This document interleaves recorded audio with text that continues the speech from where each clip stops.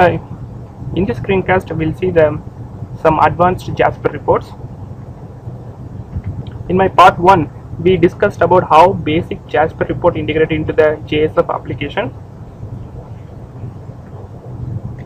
In my blog, I will describe about how we integrate that Jasper reports, and we also seen that the overview of the Jasper reports, how Jasper reports works, and how we export into the various formats like a PDF, doc, and PPT.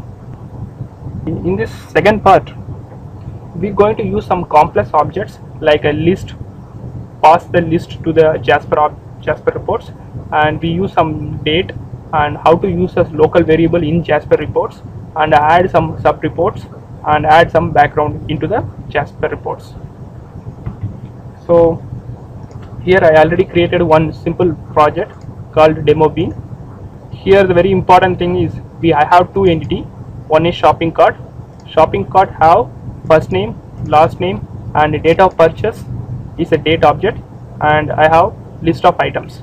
So data object we need to put in temporal because the incompatibility between the Java util date and Java SQL date. And I have list of items. Each item have ID, item name, price, and number of units. Price in float format and number of units is integer data type. And I created a persistence, so I am using here JPA to retrieve the data from the database, and this is my database. Now the database is empty, so we're going to create the table in runtime. So that's why I put that table generation strategy is create. I added the Hibernate libraries and MySQL JDBC driver in my class path.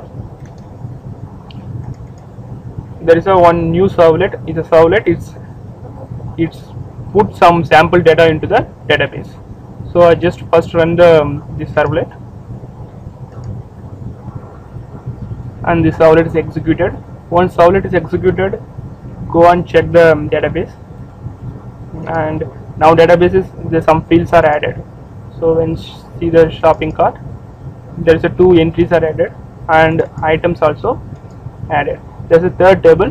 They maintain the relationship between the shopping cart and items. Okay, now we are going to create the reports. So in web pages, I create one folder called reports. Then I'm going to create the report. So go to the others, report. I actually installed iReport NetBean plugin. So in NetBean itself I can create the report. Otherwise you can use the iReport standalone version. You can create the report. So I create one empty report and I call it the report. Finish. Okay, now design is opened. Now I'm going to design the report. So first I put small static text is a title, and I type shopping cart report.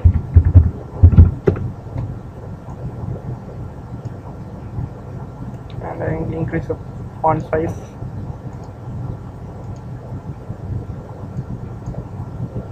And bold.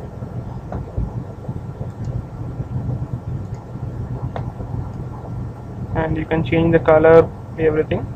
Now I just put it in middle center and open the report inspector.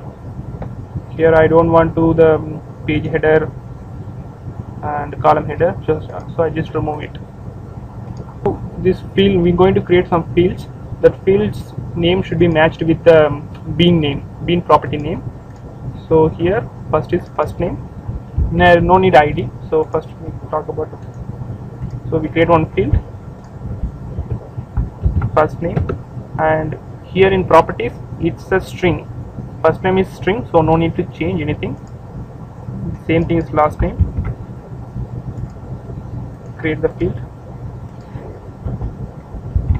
Last name is also string, so no need to change anything. Now next is date of purchase, TOP.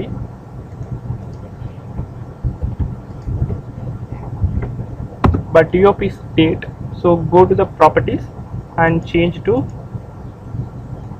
date, Java util date. Then next one is list of items. So copy, create the field, list of items. This property is list, so go to the properties and change to list, Java util list. Now we created everything. Now we just drag it out one by one. So first name, just align it, last name,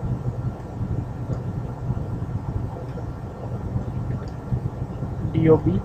Now I put only 3. I am going to put list of items later. We added later. Now compile the report. So right click the report and compile. When you see the iReport output, our report is compiled. Now go to our projects, and now we go into the demo bean. The demo bean is a backing bean of the JSF page. Here I am add the code. This code is based on my first part of the Jasper Reports, and it's a very simple.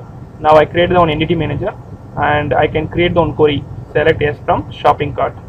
Then I got list of shopping carts. Then that carts you can't pass directly into the Jasper Reports, so we need to convert into JR bean collection data source. So I just wrapped with JR bean collection data source. Then I get the path. I am getting the relative path from my context. Then using the Jasper field manager, I am filling the report. So I need to pass the Jasper file and my bean collection data source. And using the normal HTTP servlet, get the response. I need to generate the PDF in stream. So finally I am export on the stream with the servlet output stream. Once exported, that file comes to client and displayed. So you go to the index.html. I need to create one button. So first create the form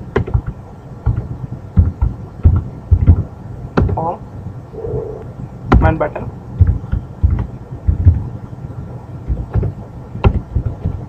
Action, just mention the PDF method. So use expression language. Demo .pdf. Value, just mention the generate the PDF. Generate Jasper report.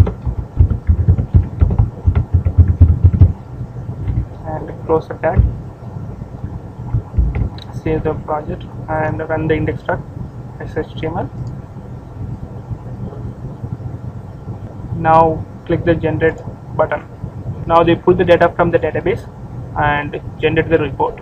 So when you click the report, yeah, we'll see the very simple report. Now first name, last name is printed, TOP, everything is printed, but it's misaligned. That's the only issue. So go to the report.jrxml. Now I'm going to change it. Okay, I'm going to change it. I don't want to first name and last name. I want to only single name with combined both first name and last name. So I just changed as a name, and I don't want the last name, and I don't want to last name separately. So here we can go to the report inspector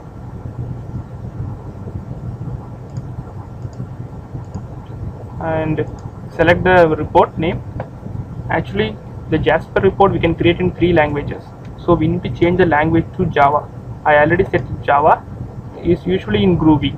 We need to set in Java, because once set in Java, while compile we can write the Java code inside directly in the Jasper reports. So now select the first name. I don't want to simply first name. I want to first name and space last name. So select the first name and go to the text field expression and click that one. Here you can write the Java code directly. So usually we can write like this: plus symbol, small space, and we're going to put this is the expression of the first name.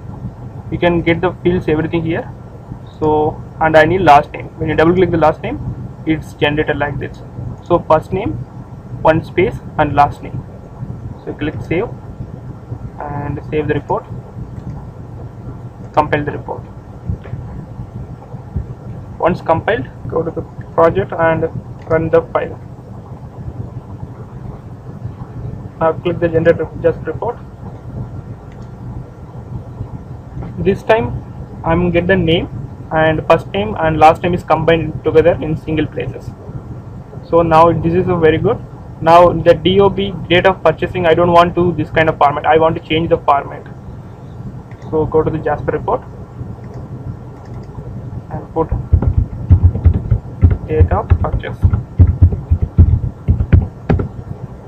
and put it near to the name, and DOB now it's printed the date and time. I don't want time, only with date, so you can use the date. So select the DOP and comes to the text field expression. Now using the Java, you can put the Java, there is a date, simple date format classes available. You can put the class here. So new simple date format. Here you can give the pattern.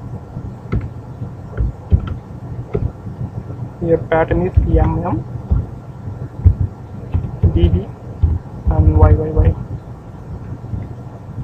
Then dot format. Here you can pass the DOP. So just double click the DOP, just put inside and double click the DOP. It comes in this area. Now click save.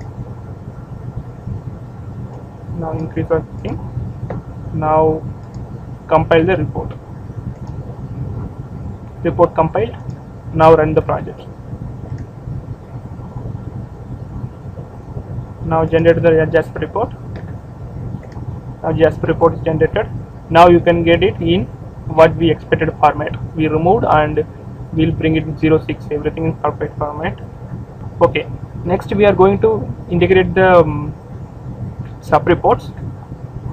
So go and take the palette. If its palette is not available, go to the Windows and take the palette.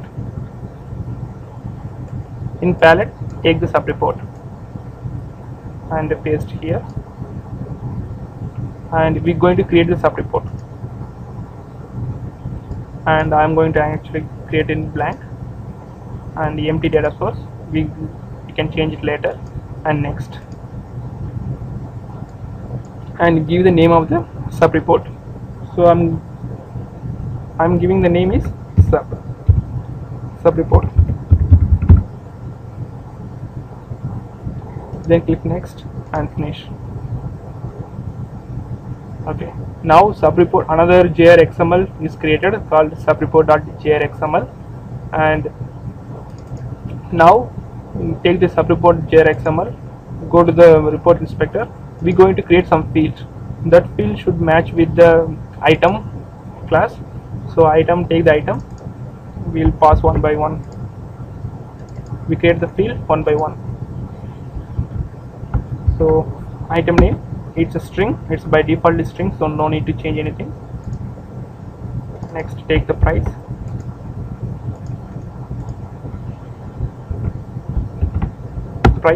Price is a float, so go and change to float. So java lang.float. Next is number of units is a integer, so create the new field. Number of units, come and change to integer. It's very important to put the perfect data types, otherwise class cast exception is throwing. So I saved. Okay, now here I don't want to, in my sub reports I don't want to title, page header, column header and the footer, everything no needed, so I just delete it. Now I need detail, so I need the column header is needed. In column header I'm going to put some string. So take the palette, I bring it one by one into the detail pane. Item name, so just align it.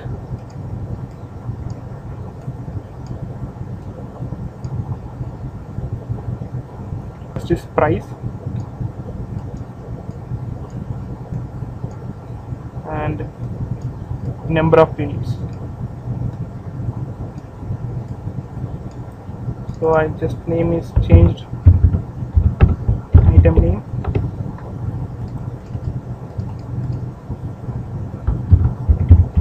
price, number of units,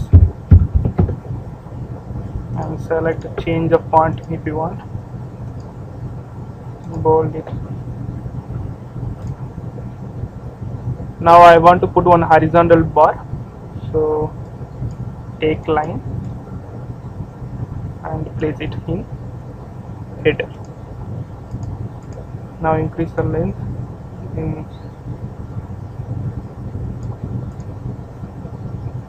now reduce the detail pane size and save it. Now go to the project and go to the main report, report.jrxml. Now we'll align it the sub reports. Now we are passing, while creating the sub reports, we are passing the empty data source. Now we need to pass the we already have a list of items, so I need to pass a list of items to the items into these sub reports. So select the sub reports and take the properties, select sub reports, come down. There is one place, connection type. We are using the connection is data source. We are not using a normal connection, we are passed it as a data source. So select the data source and in data source expression select it. Here I need to pass that's a list like this, but you can't pass a list directly, so you need to typecast to jrbin data collection. So we need to pass as a jrbin collection data source. So take the full path of that one and go there, and now I need to data source expression is new jrbin collection data source of list of items. It's like this, you need to pass and click OK. Now I am passing the list of items to the sub reports. Now sub reports take the one by one items is printed in that order. So now save everything, come to the main report. Now we compile the main report. While when you compile the main report, automatically sub reports also compiled. When you see here, main report is compiled. Now sub report is compiling. Okay, report is compiled. Now come and run the project. Index.html. Now generate the Jasper report. We got the one exception. The problem is groovy. So comes to the sub reports. Select the report inspector report and select the report. Here I told you the language is 3 languages available: Groovy, Java and JavaScript. When you put Groovy, you need to put some jar files in your class path. So we are using Java here. So just select the Java here. Then save it. Then again compile it this report. Once compiled, then run the project again. Okay, now generate it. Now PDF is generated. That's it. Now we create the items. Now item names, Dettol's, Hammam soaps. I put the everything. Now I'm going to create it. This is individual price. This is number of units. Now we need to calculate the total price of the particular item. So we can do it in Java also. Otherwise, in Jasper reports, some local variables are available. So we are using that local variables. How to create? We'll look at that one next. So come to here in the sub report. In sub reports there is a variables. So we are going to create some variables. So instead of using fields, now you are using the variables. So create the variable. So give the some name. Name is row total.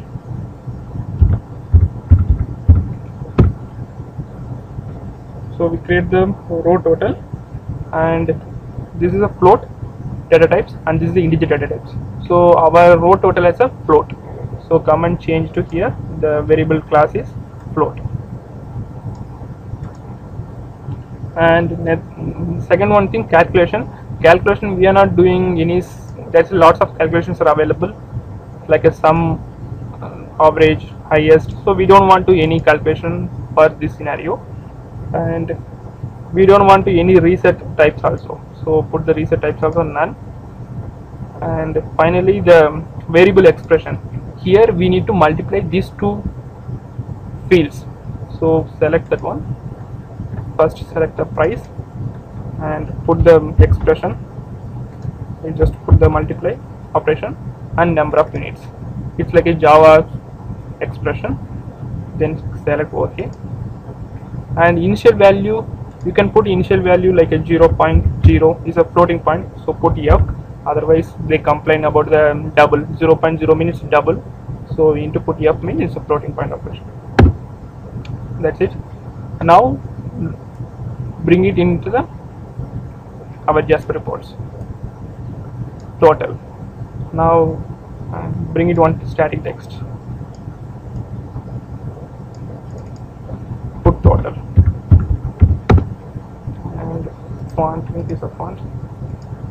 Now compile this report compiled. Now run the project. Now generate the Jasper report. Yes, now we generate the total about 18 into 5 into 90, 32 into 7 into 224. This total is generated. I want to now grand total. Grand total means now this grand total we are going to sum of all this total. So we are going to create another one variable. So go to the report inspector. This is a sub report. So we are going to create one more variable. That variable name is grand total. Now we need to change here. Grand total is again is a float, so come and change to float. And now calculation is sum. We are going to make it sum of this row total. So make it sum and come down, and here the value expression. Here value expression we are going to make it a variable, so go to the variable of row total. So what is the meaning is they are going to make sum of row total. So how many row total is there, they make it sum. And initial value if you want to put 0.0, yeah, okay. It's once variable is created, drag it and put it into the page footer, sorry, column footer. Don't put it into the detail pane. Detail pane meaning is repeated, so put it in downside and put one static text, grand total, and put the font. And if you want to put one line, so use the one line in that column footer. It's like this. Now save the report, compile the report, and the project. Now generate the Jasper report.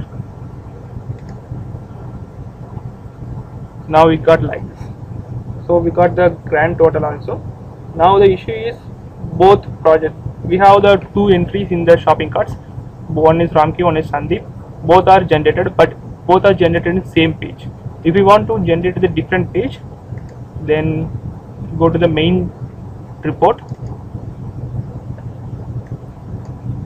There is a one more is option is break. So bring the break in after the sub reports, and they asking the column break or page break. Put the page break and save the project and compile the main project. Compiled. Now run the project. Now generated. Now we got it perfect. Now the second page contains the another project. Okay, next we'll talk about the adding some background. Adding some backgrounds. So comes to the main report. and Jasper report inspector. There is a one more is background. So select the background and maximize the background. Now downside one background bar is created. Now we can put whatever the background we needed. So we bring on image. So image component, drag the image component here. Put this.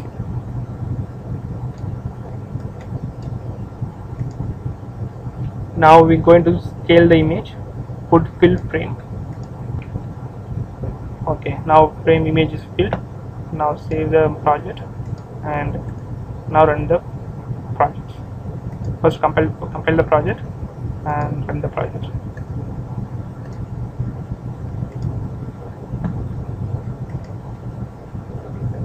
This time we created the background, one image, and we created. Now you can decorate the color, everything. Now this project have one small problem. Problem is now I added the image and I added the Jasper report, sub reports. Both are with is absolute path is mentioned in the XML. So go to the XML. First select the main report. Go to the XML, and here when you see the sub report tag, here sub report tag, here they mentioned that one parameter sub report directory, and when you go to the designer and report inspector and check the parameter sub report directory, here in properties they mentioned that my complete absolute path name. I don't want to absolute path name, so what we do, go to the XML, find out the image is here added again absolute path. We're going to change it to normal relative path, and here I am mentioning report slash, no need report slash, just mention that is simply the Jasper reports, and remove the one parameter report directory, remove that also. Then what happens is point to the relative path. Same thing is an image. In image tag, remove everything, just mention the image name. Actually they before they put it's a absolute path, remove the path, they will make it a relative path, so our deployment make it very simple. So once everything is done, now compile the report and run the project. Now click generate, report is generated. Now we get it everything. Now we can change the font, color, graphics, whatever things we can make it, and make it the report is beautiful. Okay. And thank you. If you have any suggestion, everything, put in the comment on the video. Thank you.